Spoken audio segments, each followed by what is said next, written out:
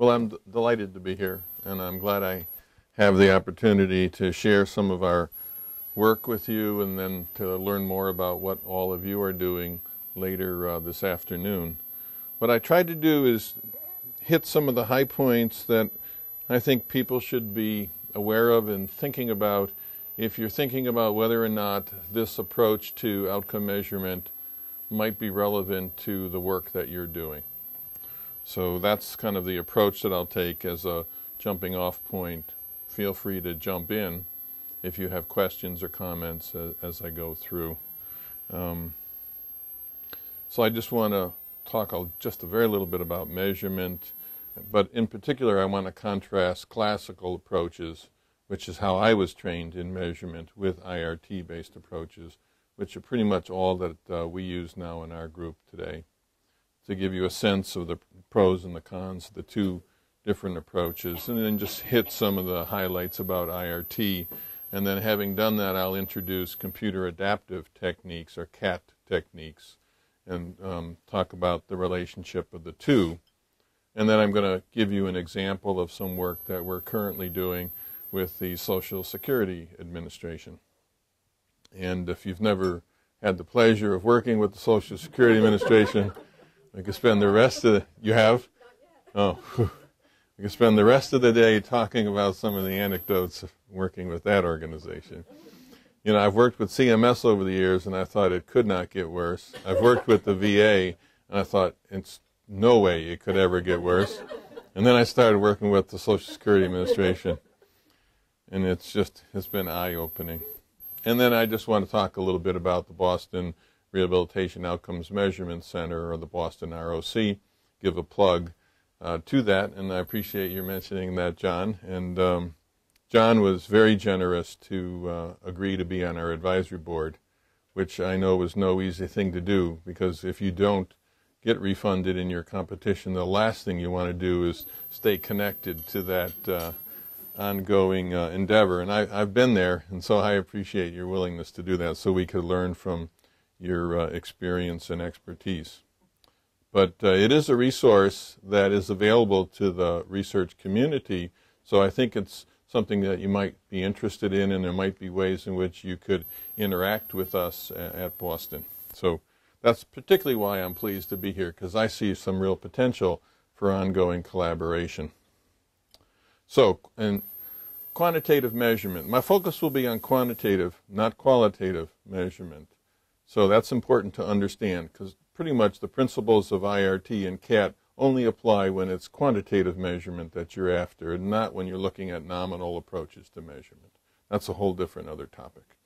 So it requires that we have an underlying concept that we're trying to measure, and we want to express something about that trait in terms of more or less the quantitative aspects.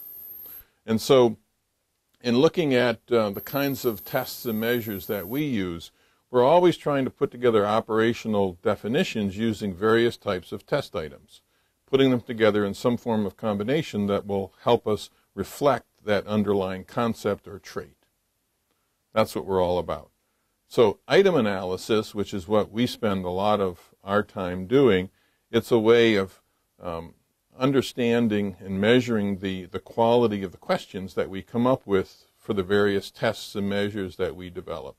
And some of you shared with me some of the stuff that you're doing in the area of test and measurement, so the principles are exactly the same in terms of what you're trying to do. The approach to getting at it is what is a little different. So it was helpful for me to see what you were doing. So you want to know how well these items measure the underlying trait, whether you're using classical techniques or item response theory techniques. So from a classical test approach, these are psychometric procedures and principles that have been used for decades. And as I said, that's how I was trained. And you develop a fixed set of items, and you put it into some entity. You call it an outcome instrument or whatever, but it's basically a questionnaire or an instrument or a test. And you present that to either a patient, or you present it to a clinician if it's clinician-based, or some combination thereof. The principles are the same, whether the data comes from the patient or the clinician or some other source. And you present, in a classical test approach, you present all the items. You can't select certain ones. If you put together 100 items in a test, you got to present 100 items. And then you score, somehow you sum the scores, and there are different ways that you do it across all the items in the instrument, and you develop a score for that individual. And then the true score, observed scores represent true score and error. And obviously we're always trying to damp down the amount of error, maximize the amount of true score so we really understand what's going on. And there's all kinds of psychometric tests that we use to basically explain how well we did. So I'll give you an example here from my background as a physical therapist. It's the Oswestry Disability Questionnaire. This is Joe, physical therapist, working with a low back patient. My apologies if this is offensive. The first time I presented this to the American Physical Therapy Association some years ago, and oh, they were so offended. They have no sense of humor. I thought, when I saw this, I thought, wow, this is really great. I don't know if you're familiar with the Oswestry, but it's not important at all to the story that I'm trying to tell. It covers 10 different areas that are relevant to someone who has low back pain from a functional point of view. And in each area, there are different categories, and someone is presented, say, with pain intensity, and then you try to select the best choice. I have no pain, the pain is very mild, and so forth.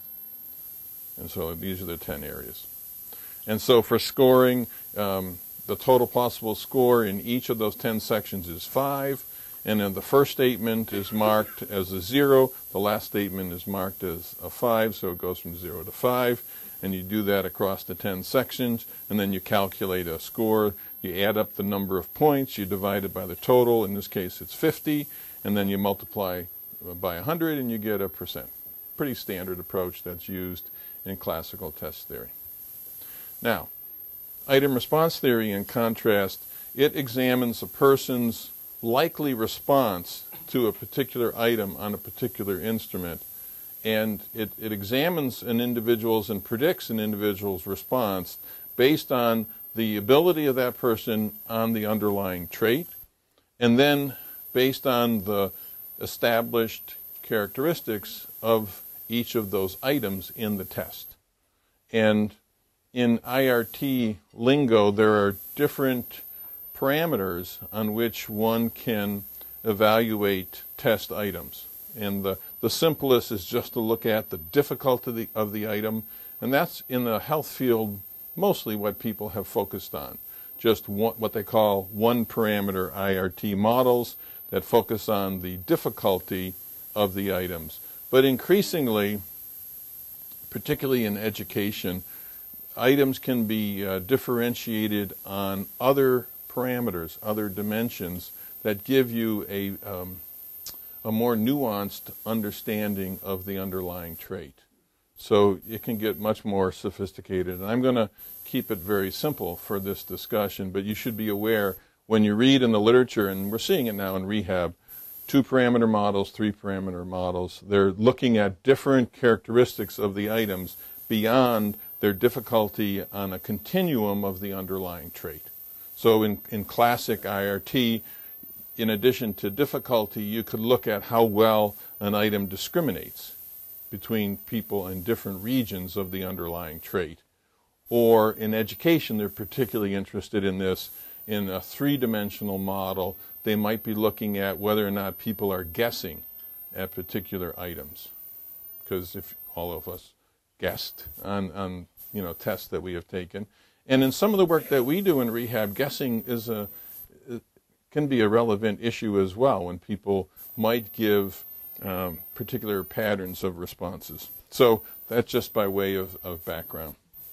Now, IRT, like all statistical techniques, has certain assumptions underlying it. One of it is that the trait you're trying to measure is unidimensional. So that's really important. And we do a lot of work trying to figure out the dimensions that we're trying to get at. We use the ICF a great deal as our starting point for looking at dimensionality of our underlying traits. And I don't know if you're familiar and work with the ICF. It's the International Classification of Function, Disability, and Health. And if you're not, I saw that we have a copy of our IOM report, but it's discussed in there, and you can look it up at the World Health Organization if you're not familiar with it. Yeah, right. For a price.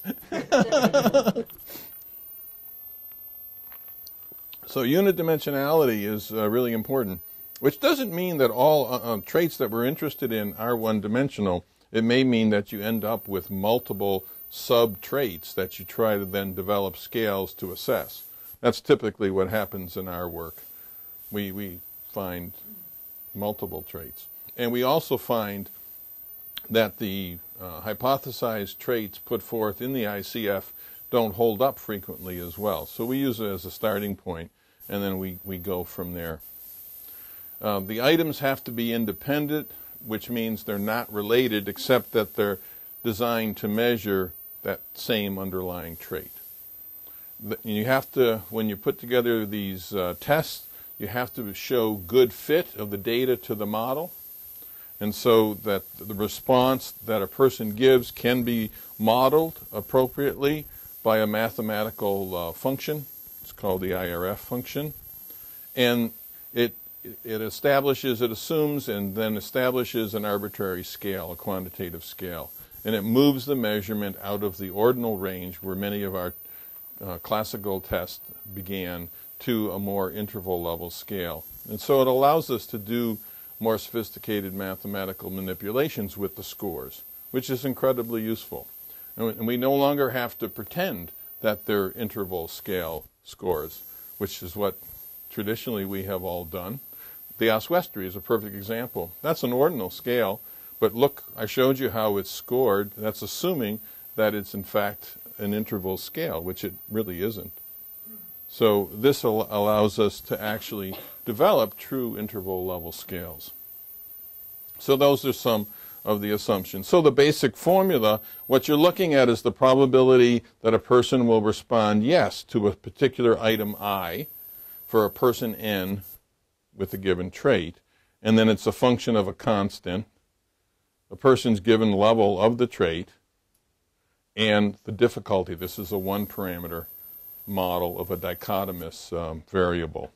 So it takes into account the difficulty, the person's level on that trait, and a constant in this basic formula. And if you get into other more sophisticated IRT models, the formulae develop from there. But it all tracks from this basic formula.